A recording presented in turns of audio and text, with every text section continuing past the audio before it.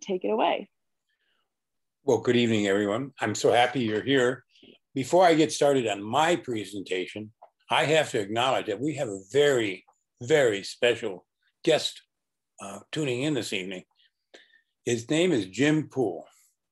And Jim is one of the foremost local historians for all of Poolesville, specializing in the Civil War. But not only is he a well self-educated man in the matters of the Civil War in Poolesville, he's very talented. If you've been into the John Poole House, you would have seen some of his paintings of Poolesville during the Civil War. You may have seen the model John Poole House that he built with his own hand and other things. And so, Jim, I'm glad to see you here. I didn't see your video, but I hope you're feeling good and you're doing good. And thanks for being here, Jim. Well, again, let me start right from the beginning. We're going to talk to you this evening.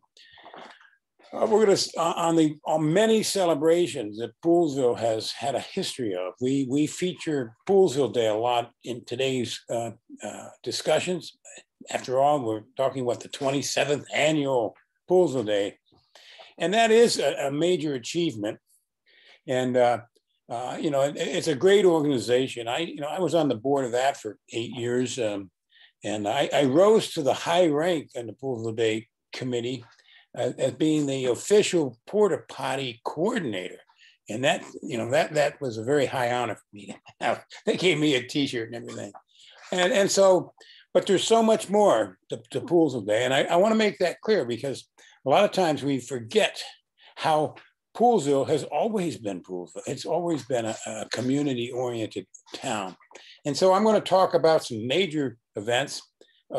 As I teased the event, I said, Poolesville Day is a great day, but back in the 30s, they had a festival that lasted 3 days with 2 shows, an evening shows and an afternoon show, what I'm going to get into in just a little bit.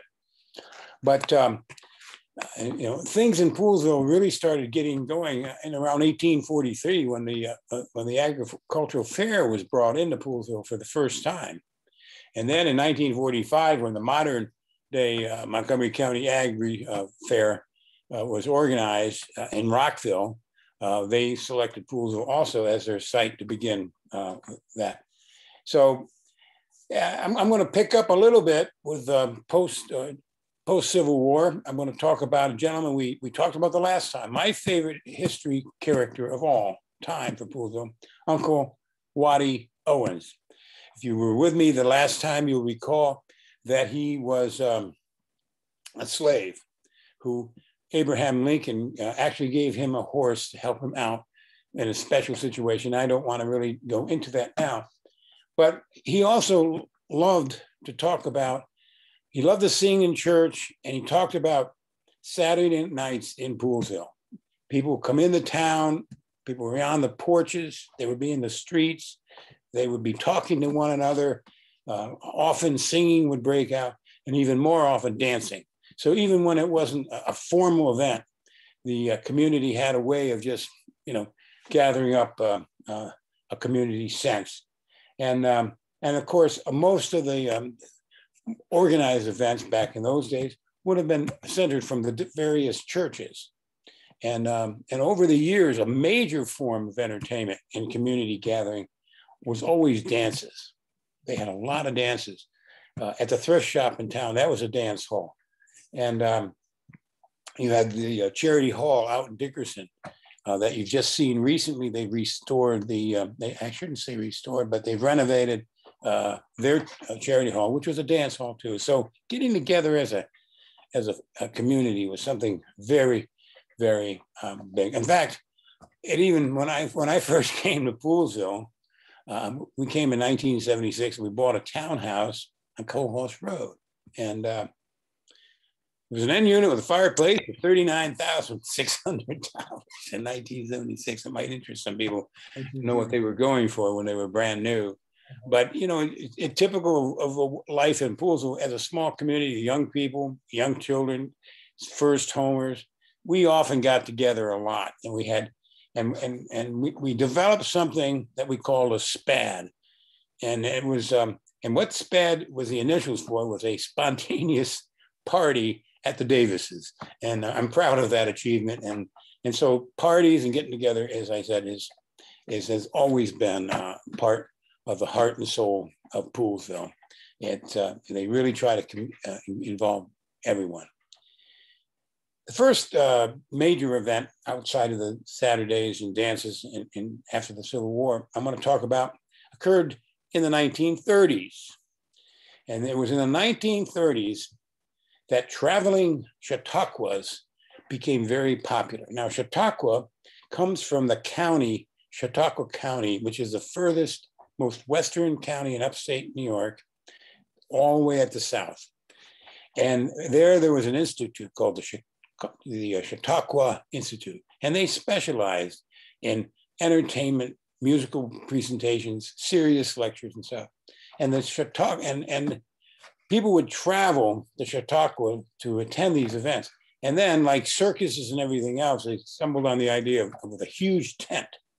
They were starting traveling. So in our area, it was the Radcliffe, Chautauqua. And the man was W.H. Radcliffe out of Washington, D.C. And he is the person who was the promoter of this traveling festival of music and recreation and inspiration. Now, when they would come into town, they'd set their tent up just about where the Baptist church is today. And when I first wrote about it in a mystery history, I noted how intriguing it was that the church was built on a lot that had a history of singing and song and get-togethers. So they set up a tent. Now, for 3 days, for $2, you could attend all the events, afternoon and evening for 3 days, or you could attend them individually for 75 cents. Now, an afternoon performance usually started with a serious lecture and then we would start with music. Or did I get that wrong? Yeah, we would start with music and entertainment and it would end with a lecture, but that reversed at night. They started with a serious lecture. Now, I suppose that's because they're afraid people might leave and not wait around for the serious lecture after the entertainment in the evening. I don't know. But some of these lectures that they had, some of the topics that a speaker would speak about one was That's Something Within, or Broken Barriers, or The End of the Rainbow. One speaker talked about A Better Tomorrow, or The Dawn of Civilization. So these were very serious lectures. Now I'm going to show you, see if I can do this. I hope everybody can. You're not going to see this clearly. We're going to go through these individually. I'm going to bring it back. And this is a copy, a small copy, of what would have been a wall poster that would have been put up all over town promoting the Radcliffe Chautauqua with all the events and all the things that you can see. Individually, the Radcliffe Chautauqua promoted the fact that they had a bevy of beautiful young ladies who would be the hostesses for the evening, answering your questions, guiding you around, and making sure that you were happy at each event. The highlight of the show, the star of the show, is someone that the Methodist Church would be thrilled about, because her name was Edith Clark. Edith Marshall Clark. I don't know if you can, I hope everyone can see that. I'll try to hold it up right there and try to hold it steady. She's the Chautauqua's leading lady, and she played what was called a beautiful silver-toned Swiss handbells.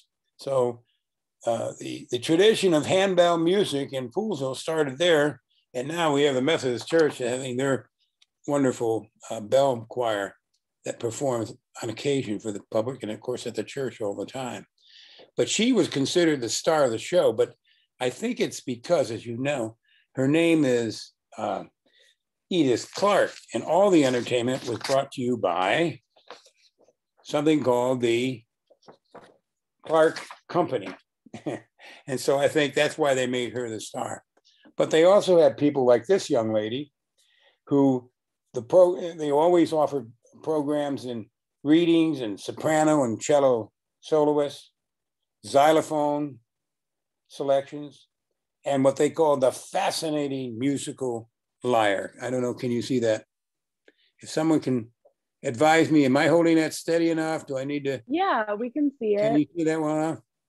Now that's the lyre. And so she would play that. That would be part of it. One of the most popular groups at the Chautauqua when it came to entertainment was the Plymouth Male Quartet. And these guys played instruments. They sang with what they called well-blended voices. And they did impersonation. They sang all the popular standard hits of the day. And they did impersonations of famous singers, solos. They did instruments and all the special features. But they would perform, and they were very popular. And they would be part of, and they would show, you know, they may not play every day. Some of these would play some in days or others, but then they would also have theater. And this group is called the Sprague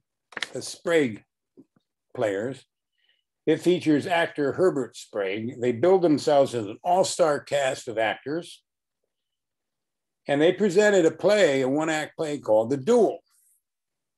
And that was an artistic rendition of Washington Irving's Rip Van Winkle. If you look carefully at this, and I don't know if you can tell, the gentleman on the far end there with a long beard would have been Rip Van Winkle. So they had plays and they had musical things like that. Give you an idea of some of the serious lectures that would come along. This gentleman, his name is E.F. Fakar. Now he's a professor of literature at the University of Kentucky. He was billed as an excellent speaker, and I love the way they put this. He was an excellent speaker who has something to say and knows how to say it. That's what his billing was. I don't know if he was a true Tony Robbins of his day or not. Another speaker on Poolesville Radcliffe Chautauqua was a gentleman by the name of Dr. Albert Marion Hyde. And he was considered a great lecturer who has spoken before hundreds of Chautauqua audiences in practically every state. So they were letting you know that this serious professor was also nationally known. The last speaker was Dr. Daniel Martin. And he was also billed as an eloquent speaker who handles his subjects with more than the usual brilliance and clarity of thought. That's what the poster would tell you. Now, when I'm talking to Dots Elgin about the event, she would tell me that her favorite act of all was the dancer. She loved the dancing. And she said they did the can, they did the Charleston, they had all the right costumes. And so she really loved those events more than anything else. But that would be a 3-day festival in the 1930s.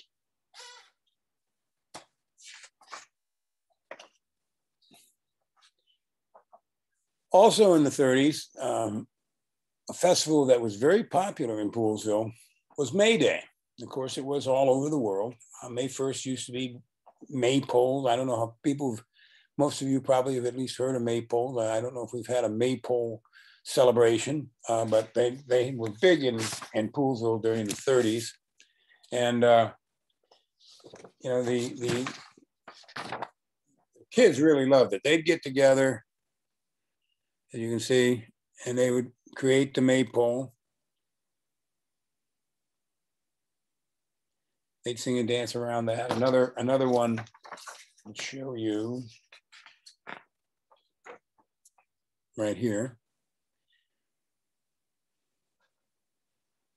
But May Day also included a parade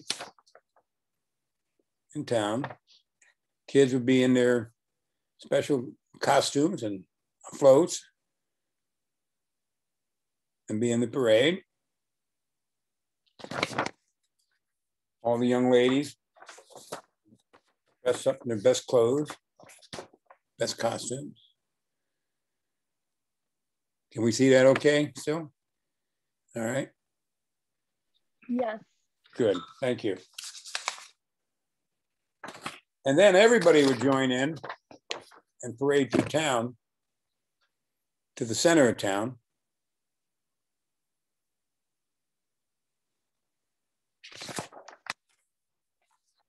And that's when the speeches and the other presentations would be brought out.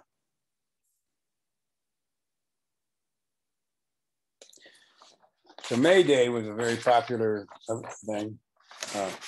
Some people will tell you, I don't know if it's true or not, May Day went on the wayside because it became a major festival among the communist countries, and so it wasn't popular anymore in America, and they focused on Labor Day when it came to things of that celebratory nature.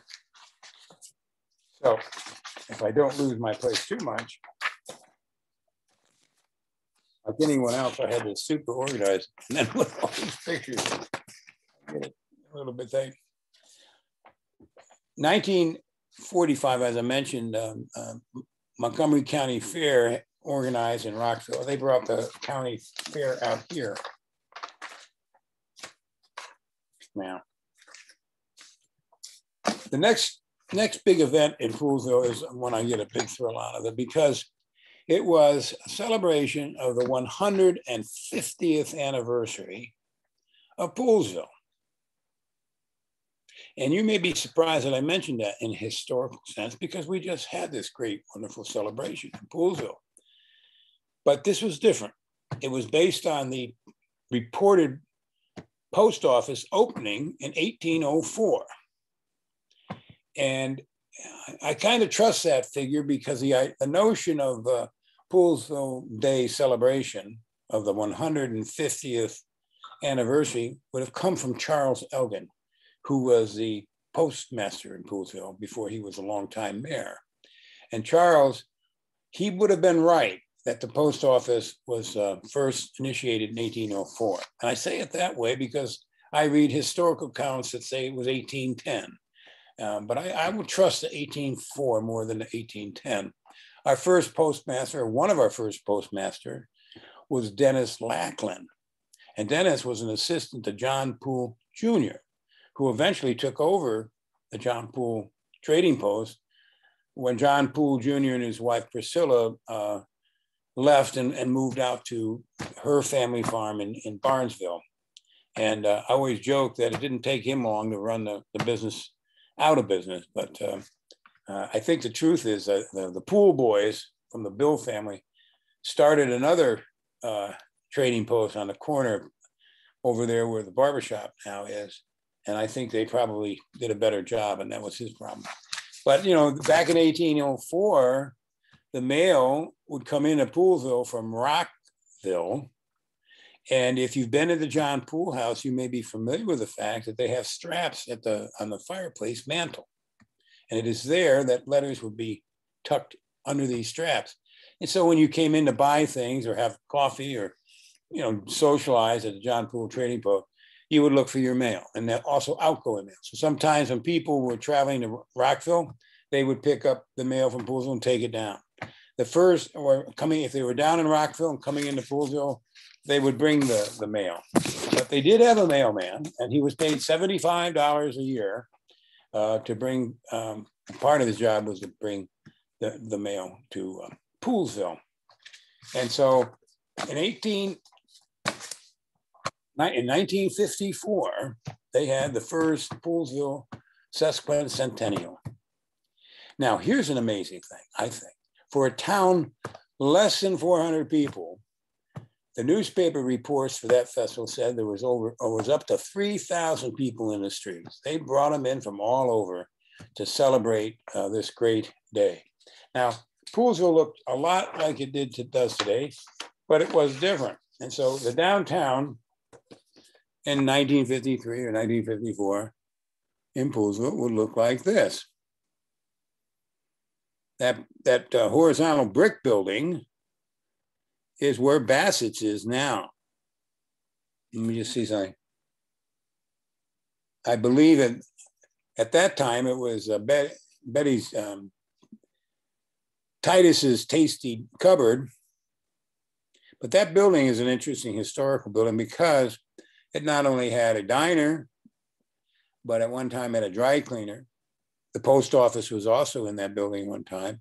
At another time, it was a flower shop. Our first pizza for Poolesville came in a restaurant called Larry's.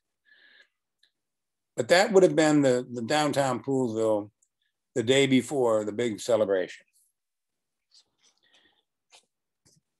The event was held in August of 1954. This is going to be a newspaper picture I'm going to show you. It's going to be hard to tell exactly, I think. But you can see, you can see the crowd. It's like one of our Poolesville Day pictures of today. Okay. It shows a crowd of people in downtown. Downtown Pool at this stage, of course, is up by the old town hall. And the lead wagon that you have front is a stagecoach. And the second one right behind them is more of a pioneer's kind of wagon. The theme for the day was Pioneer Days.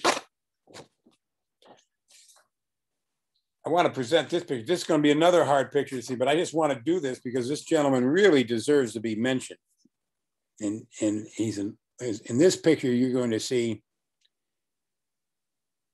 he's about 83 years old in that picture, and he's leading the Poolesville Band.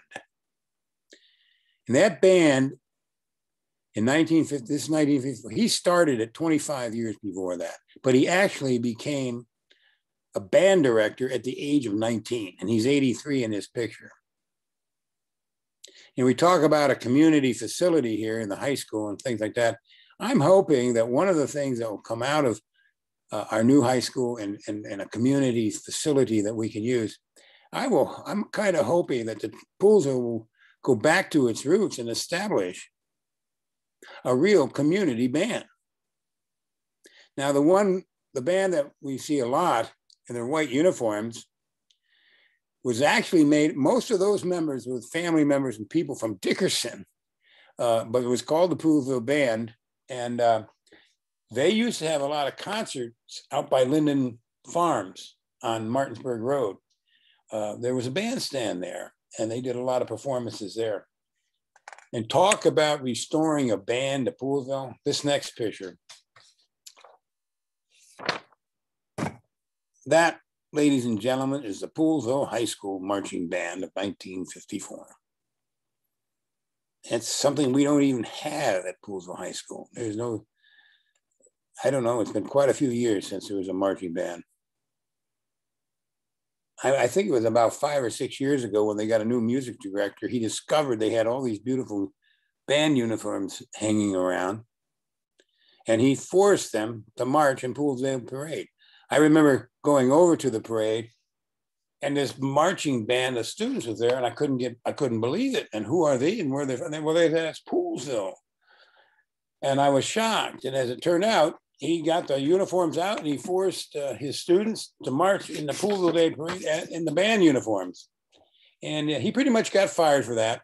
Too many parents objected to the fact that he forced them to do so. And he was gone. He was there 1 year. So that's as close we have gotten to having a Poolesville marching band. We have grand marshals, we have award winners. Well, the winner of the 1954 float was Jack Hickman. I believe it's Hickman or Hackman. I have to look that up. But he's the driver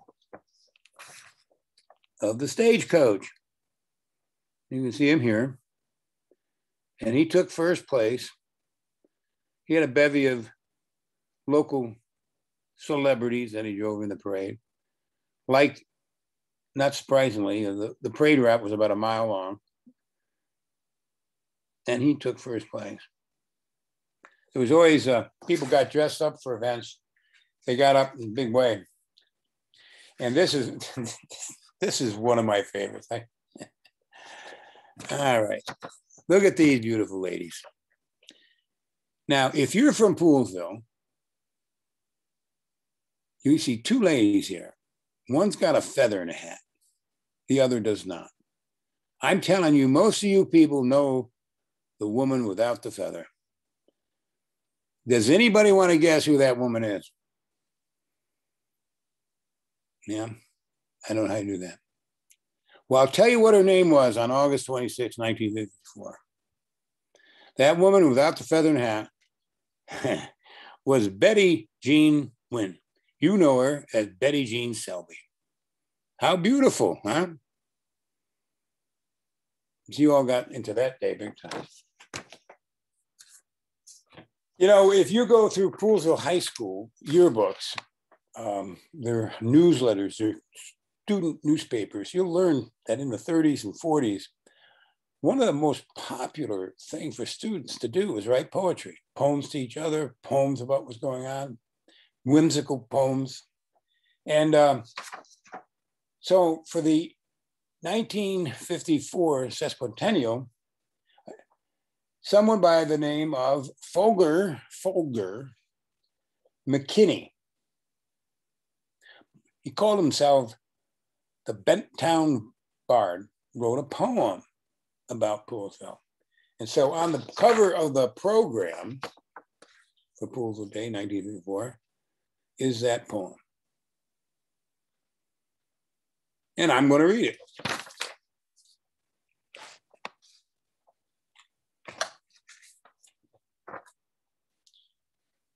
Not far away, old Sugarloaf rears lofty to the skies, and through Montgomery's rolling fields, the voice of beauty flies.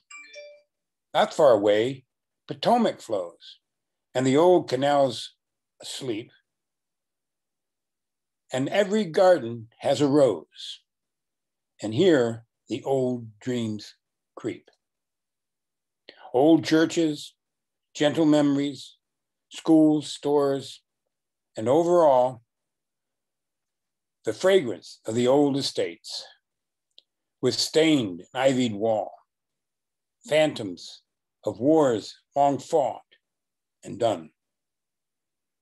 The sabers gleam, the shot, and shadows of old village folk. None ever have forgot. O village, mid the miles of wheat, the corn, the rye, and the grass, no longer through your ancient road, the lumbering coaches pass, but ever looking down on you, the mountains guard your rest, sweet Poolesville, with a rose to dream upon your quiet. Yes. So Poolesville has its own poem. I'm going to pause here to see if anyone has any questions.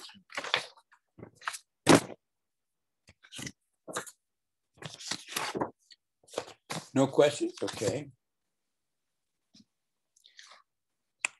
Well, what I thought was going to take a lot longer, I guess I kind of blew through pretty easy here. So it's not going to be a long night for you. But I will say the most amusing thing for me is a newspaper clipping I ran across. And I'll show you the headline, and the article really speaks about it. But this is a newspaper showing Poolesville on May 26, 1941. It's not the picture that interests me as much. It's probably one you've seen before. What interests me is the article. The article was about the incorporation of Poolesville in 1888 by the Maryland State Legislature.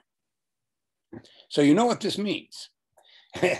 It means we're going to have a third sesquicentennial in the year 2038, because it'll be 150 years since in 1867 we got a charter, in 1888 we got incorporated, and so I'm hoping that we kept some of the banners for the 150th, some of those signs, and we won't have to print as many.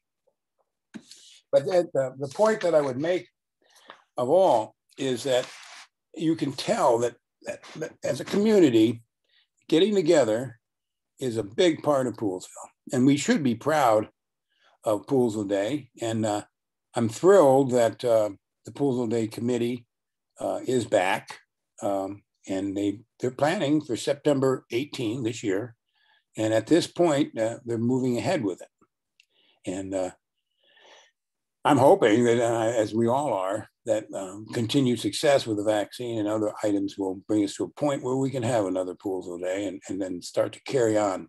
We never had things like what we're going through in the entire history of the town. That's the first. And so that would be my discussion this evening about Poolesville and their celebrations.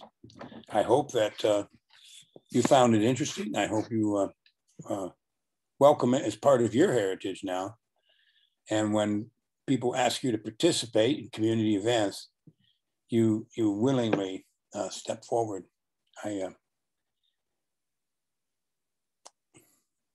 Okay, and that would be my presentation tonight, Dottie.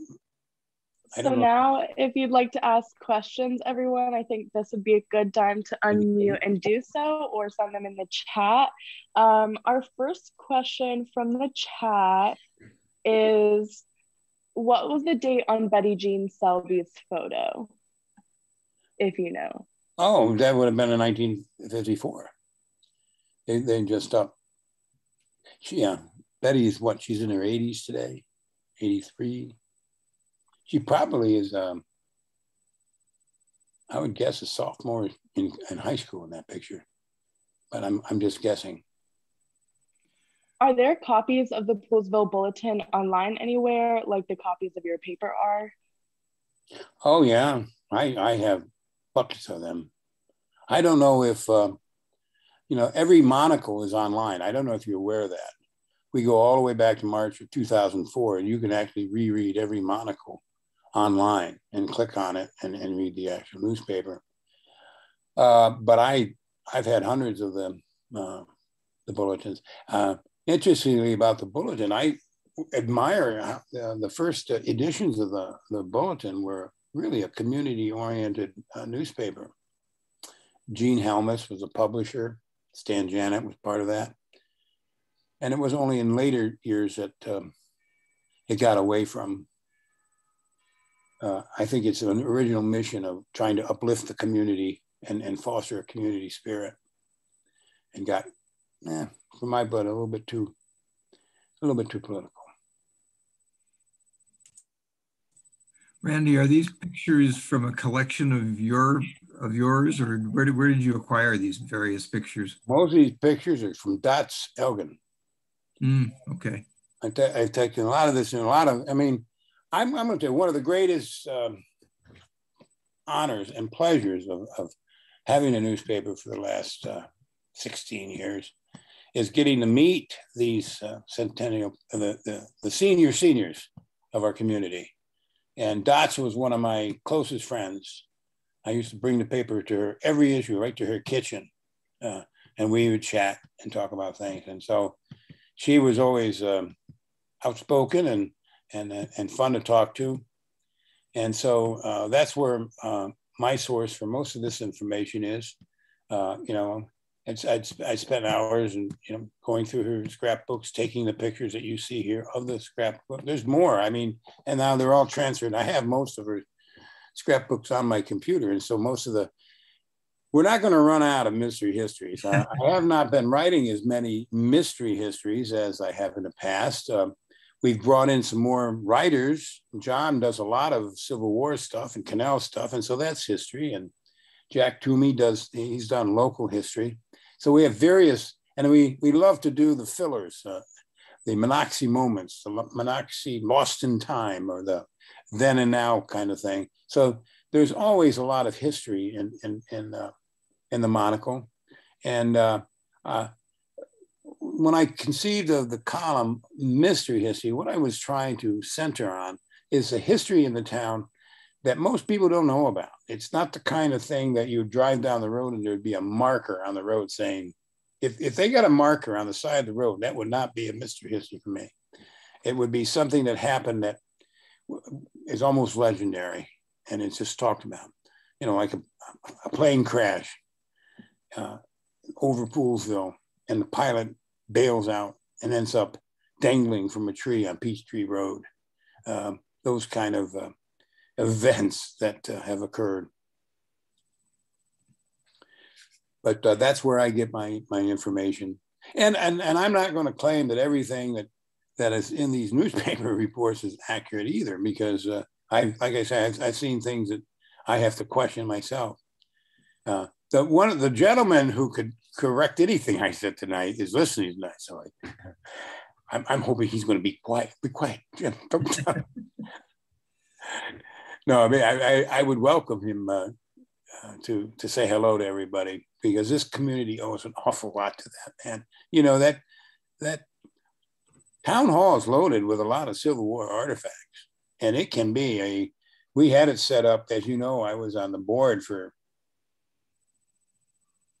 9-10 years. I was the executive director of HMD, and we had set it up as a museum. But all those artifacts are things that Jim found, that he dug up. He often used to portray a medical officer. Not so much anymore, probably, because it was a Confederate medical officer. But Jim, I'm just so glad you're here. Any other questions there? Yeah, our next question from the chat is, when did the Poolesville community fairs begin? These were the ones that were held at the high school. They were great fun. When did the fairs begin? Like yes.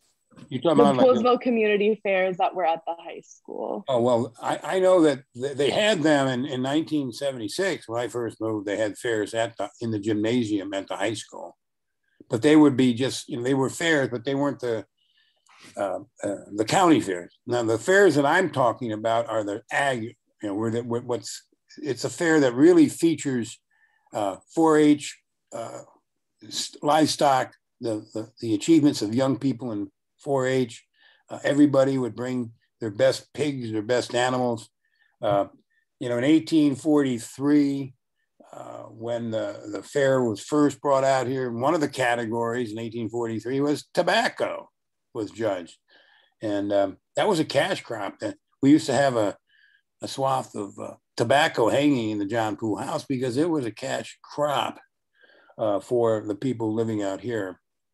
As I always explain to the young folks when they come in, that tobacco is as bad on the land as it is on your lungs, and it just sapped the nutrients out of the land. And so they couldn't continue with tobacco, and they switched a number of different other crops. But tobacco played a big part of our economy.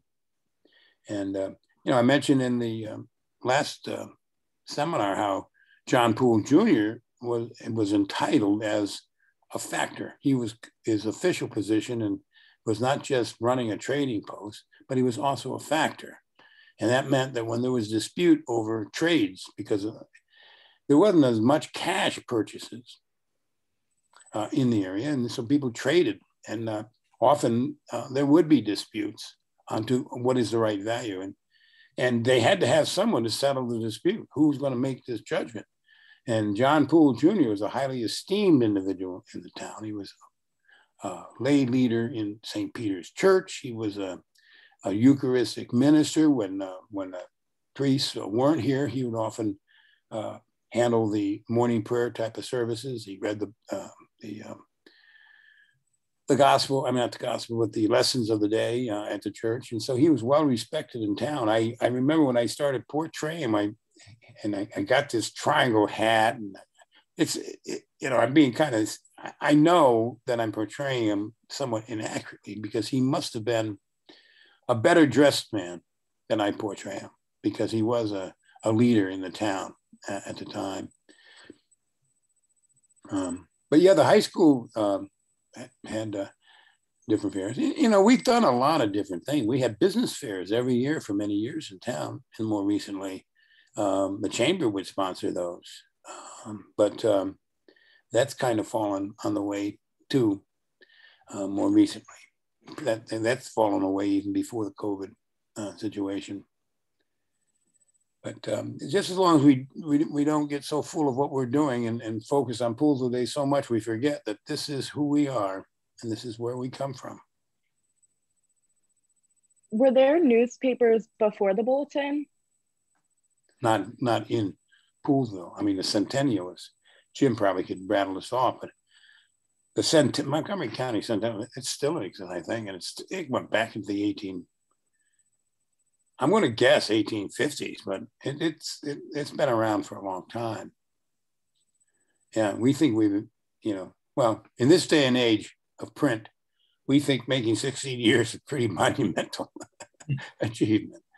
It's getting harder. We're about to put out the smallest paper we put out in years this next issue. So, but we're going to keep doing it. It'll happen, and things will turn around, I think, for sure.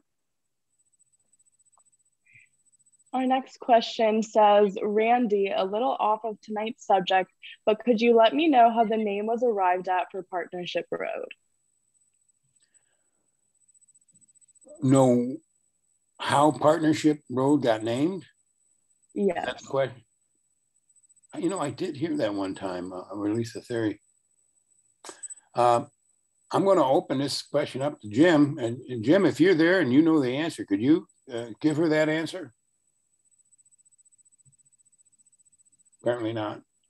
No, I don't. We do have a feature in the Monocle called Streetwise. And we talk about why each name of a street, and we've gone through and done a number of them. Okay. Fisher Avenue was, the Fisher Farm was on the street. It wasn't, the main road into Poolesville, as most of you probably are aware, wasn't Fisher Avenue. It was what was called Conrad Road. And I'm not Conrad. Coxon Road. And that's the road I live on. That's the road Town Hall is on. And right now, today, it's a very short, about 100-yard road. But as you came into Poolesville from the south, in fact, today, when you come into Poolesville, you get about a mile outside of Poolesville, and all of a sudden, you have this incredibly radical left-hand turn. All of a sudden, there it is. And what's ahead? Nothing. There's not a mountain. There's not a river. There's not rocks. There's nothing that says you shouldn't be going straight. And originally, the road would have gone straight, and it curved into Poolesville and came into town right in front of my house, right in front of the town hall, went right into the center of town, past the John Poole House, and ended right where it does today. However, it also flooded, and it always flooded. And in the 1840s is when they changed the road and opened up Fisher Avenue, which was, it wasn't just flooding though. Value of property could be well determined if you lived on the main street. And so there was a lot of political pressure for the people living up on that area of the town to have that road changed. But it was a smart decision because even before the town hall was built and we first moved into our house here on Bell Street, it used to flood in the field, in the park all the time. In fact, there was a nice family of ducks that used to live there because there was so much collection of water. So I'm not surprised. Yeah. Partnership was named that because everybody owed money to the bank. Is that what it is? Yeah, that's what I was always told. Okay, is this Jim? Who's talking here? Jim Poole. Okay, Jim. All right, yeah, that's because they call them subscriptions. They call them partnerships. Yeah. Yeah, well, yeah.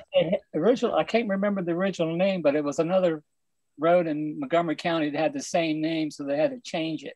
Okay. That's the man, folks. Okay, don't let anybody kid you. There's a lot of us pretenders all over town, but that's the true historian for Poolesville, trust me. Thank you, Jim. I really appreciate you helping me out there because I that sounds like what I had heard, something like that too. But we've done a lot of the street names, and we'll continue to do so. We'd like to do more, but bi-weekly. How often can you do them? Do we have any more questions? Well, that's all not, right. I made almost 10 minutes. I made 50 minutes, and that worked out. Thanks for the questions. Give me a little bit more legs. Thank you, Randy. Yeah, it was fun. I hope you enjoyed it.